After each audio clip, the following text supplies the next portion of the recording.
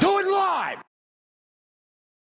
Hi folks, and welcome back to Open Analysis Live. I know it's been a while, but we're still here, don't worry. We're just really busy with another project, so there probably won't be any videos coming for a little while, but I did want to give you guys a quick tips video. Somebody asked about it, and I thought this was a really good example of a short video I could put out for you guys. This is basically how to unpack process injection with one breakpoint on WriteProcessMemory.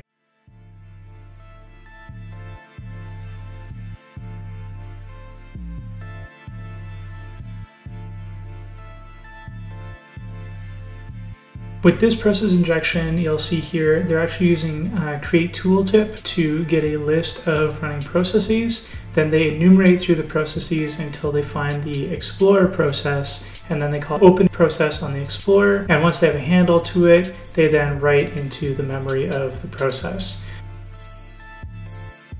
So now that we know how that works, we're going to open up x64 debug here, and we're going to put a breakpoint on WriteProcessMemory. We're going to run until we hit that breakpoint, and then once we hit the breakpoint, we're going to see what's in the memory section that's being written to the process. So we set our breakpoint, we're going to click run, we hit the breakpoint on the entry point, which is always hit. We're going to click run again. Next time we run for a little bit here, then we stop on our breakpoint on WriteProcessMemory. Let's take a look at the WriteProcessMemory arguments. We know the third argument is the buffer. Go to our stack, 3 down on the stack is going to be the buffer. We right click, follow and dump, which you can't see on the screen here, and we see a bunch of garbage here. It looks kind of like code, so let's scroll down to see if there's anything interesting. Bam, PE header right there. We know that they're injecting a PE. Let's follow it in memory, dump that memory out, and what we're going to do once we dump it out is just carve that junk code off the front of it, and we should have a working PE file. Now I'm going to switch VMs here to do that. Switch over to my IDA VM, open up HXD. I find the MZ in the dumped file here. There's the MZ.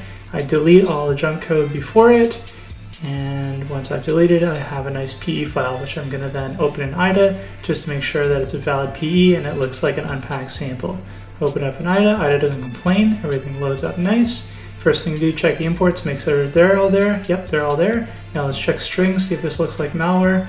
Oh yeah, this is the good stuff here. We got ourselves some CNC URLs, stuff like that.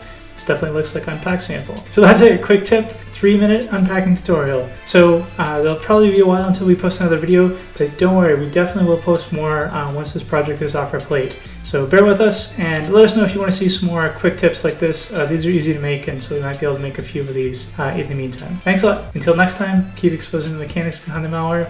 Stay curious.